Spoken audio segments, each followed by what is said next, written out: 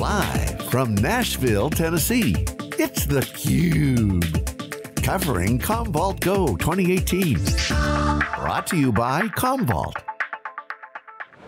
Welcome back. We're a few miles down the road from the Jack Daniel's Distillery. I believe there's some whiskey flowing on the show floor here, but we're going to finish a couple more interviews. You're watching theCUBE, I'm Stu Miniman. This is Keith Townsend. Happy to welcome back to the program. Don Foster is the Senior Director of Solutions Marketing with Commvault. Don, great to see you. Hey, great, thanks for the invite. All right, so been really good energy at the show. Yeah. Keith's second time at the program, it's my first. You've got 2,000 of the loyal supporters here. Lots of breakouts, you know, the pavilion's been hopping, labs and everything. Yep. How's the show been for you so far? So I think it's been incredible. I mean, first hats off to our partners and customers for coming. The buzz is great. Now, this year we try to do something maybe a little bit different than in years past, and really make it all about the partner ecosystem and about how solutions are more than just Commvault software. It's Commvault together with our partners, really get the outcomes that the customers want. So we've really integrated everything in as best we possibly can, from the content and the theaters and who's doing presentations, and even how we do some of the collaboration. Yeah, one of the themes we've been poking at a bit is like, okay, what's the same and what's different about Commvault? You've got, obviously, you know, trusted brand, got a lot of existing customers, but you know, this is not the Commvault of 5 years ago. Right. It was a really broad set of announcements this week. I want you to say, what's been, anything surprise you as to kind of what is resonating, which things people are getting most excited about? I'm sure yesterday when you showed off that bezel and a bunch of people were oohing and eyeing, you're like, really, the bezel? But it's a bunch of geeks here, so you know, sometimes the flashy lights still you know, get us going. For sure, well, there's always a few things that kind of surprise you and some things that really don't. I mean, you say what's same, what's different.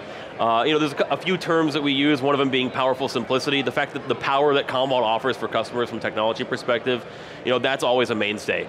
And I think our customers know that, our partners absolutely know that, and the fact that we can deliver these solutions for our customers in a really interesting and integrated way is always powerful. The simplicity side, I know even listening to Al not too long ago, talking about, hey, we need to make things more simplified. That's really resonating well. And it's not just a dashboard or an interface, but it's all the automation that's coming behind the scenes that's really starting to change people's idea and their minds. And I mean, we know the customers are expecting more. You know, Bob and Al talked about it on the keynote stage. Our partners are expecting more, so we need to deliver more as well. So I mean, those are some really interesting things. On the bezel, you know, it's interesting. Appliances, you never think, it's like, people don't want to see the equipment. I mean, people see servers and their server racks every day, but you bring a piece of equipment and you stick it on a podium and everyone wants to touch it, take a selfie with it, it's the new appliance. Look, I applaud your team for not, you know, smoke and, you know, music and everything and, you know, here's the unveiling. Yeah. You're a software company and therefore, one of the deployment models might be we make it nice and easy, here it is, that's great and everything. Yeah. You have the little design people do their thing, but at the end of the day, I don't want to think about it. It's most of the stuff sticking in racks in my data center or in the cloud aren't things that I need to worry about, right? Right. And not only that, I mean, yeah, an appliance is cool, but guess what? What we're doing with partners like HP and Cisco on building even larger scaled appliance, that's just as cool, if not maybe cooler. So, I mean, it's great to kind of showcase that sort of spectrum for what we can do for our customers. So let's talk about the partner ecosystem. For the size show, you guys have a really big show floor. Great announcements with Cisco, HPE, but 500 partners doing the partner portion of the show. What are some of the under the radar announcements or even trends that you've seen that customers are excited about? Yeah, sure. So actually, just before I came out here, I was in an EBC with one of our large worldwide partners. And one of the things we were talking about, they're super excited about the Commvault Activate product and then the portfolio of applications that we're launching. And they basically said, look, you guys absolutely nailed it. It's kind of the dumb moment, you know. In fact, the partner said, 3 years ago, we were trying to tell our customers, it's the data, stupid. Like, the data, that's what's most important. Gear is cool, but it's the data. And when they heard this came out, it's a whole nother route for them to talk to customers about how they can do things smarter around their data without trying to sell them on necessarily swapping out backup recovery first. Let's really understand what your environment looks like. And I'm hearing a lot of buzz from our partner community just on how cool and what this might be able to do for them and how they're building their business. But more importantly, the customers are starting to realize, hey, GDPR just isn't an EU thing. California just brought their own regulations. We're going to see that probably come to a state near you before you know it.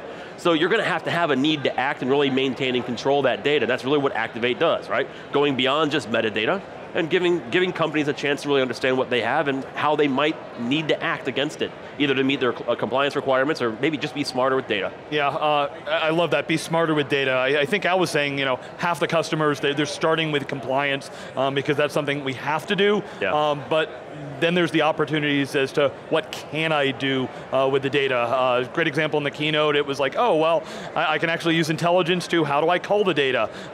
Yes, you want to save a lot of data, but I don't necessarily need to save all the data, and that could save me millions of dollars when I do that. So yeah, I mean, the power of data, I think we are still in the early days of, Sure. How does Commvault help customers through that? Yeah, so I mean, it's really kind of in the breadth of how we crawl information and what we sort of unlock as we do that, right? So you probably saw we talk about the 4-dimensional index, the 4D index. And we don't call it 4D just to try to make it sound super technical, but there really are multiple dimensions that we pull together from information. And the meta information and where it comes from and whatnot, that's all super important from a starting point. But once you start working through a review process, you've inventoried it, you want to be able to start adding in some tags, maybe some entity detail on where and how that fits in the organization. And then from that, you can get deeper into context and content. So the content indexing, adding in those attributes, being able to really start to align different sets of data against one another. And then the next piece, which we do a little bit ourselves, and we also work with partners like LucidWorks, like folks like Brainspace, we can start driving context from that information. So before we've even talked about moving or storing data, we're crawling this information and really giving customers the chance to solve what really is probably a top 3 issue for CIOs, and that's what data do I have, where is it, and is there value in it, or is there risk in it, or is what I don't know about my data bigger than I realize? And that's really what this helps to unlock and solve for them. So I think now we're at the beginning of where traditional infrastructure companies like Commvault are bleeding into data management, specifically with the 4D indexing, where we're providing data outside of the traditional, what's the file size, the data was created, centered on backing up and recovering the data, to actually providing business context and value that application ISVs can pick up. Are you starting to see any movement in the ISV space to leveraging the data that's provided by Index 4D? So we're definitely seeing interest. So when people think about data, they tend to go down this idea of a data lake. And I'm sure you guys have heard this. Oh yeah, we just throw it in the data lake. We throw it in the data lake. Well, what are you throwing in the data lake?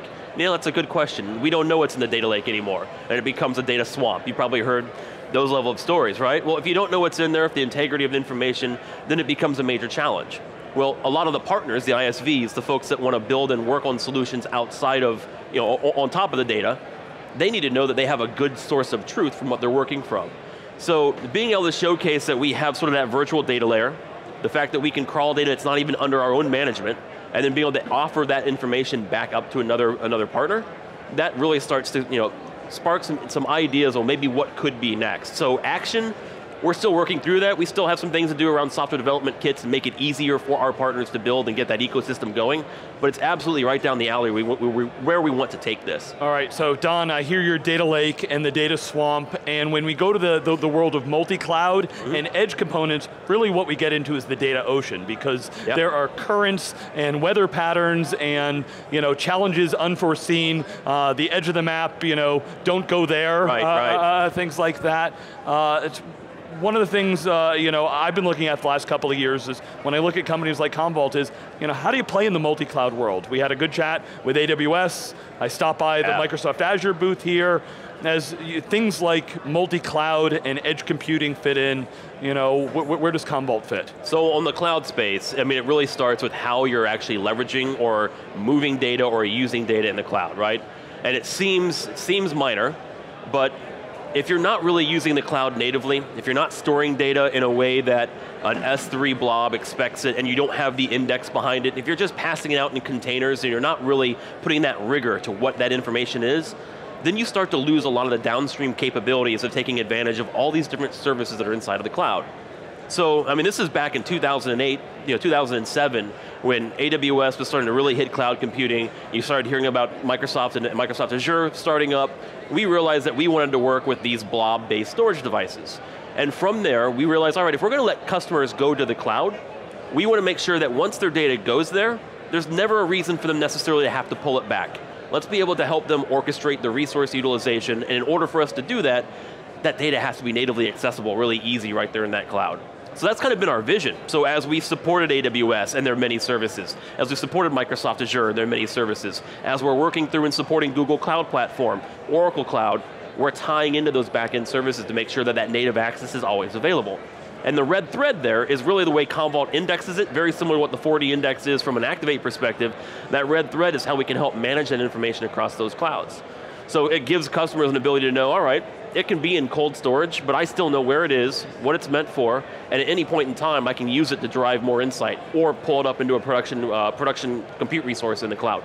All right, Don, want to give you the final word as we're coming towards the end of our broadcast here, Commvault GO. What main takeaway you want customers to have when they think about Commvault and think about this event? Great, so I want them to walk away and realize, okay, the Commvault maybe they thought we were, 5 years ago, or the Commvault that maybe they're hearing from other people that isn't from us, give us a chance and really take a look.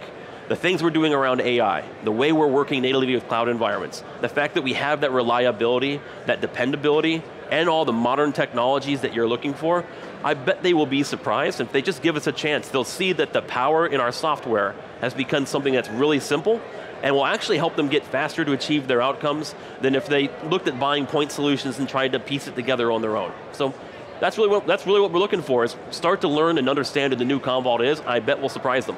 All right, Don Foster, really appreciate you giving us the update. We appreciate the opportunity to be able to dig in with your customers and this broad ecosystem.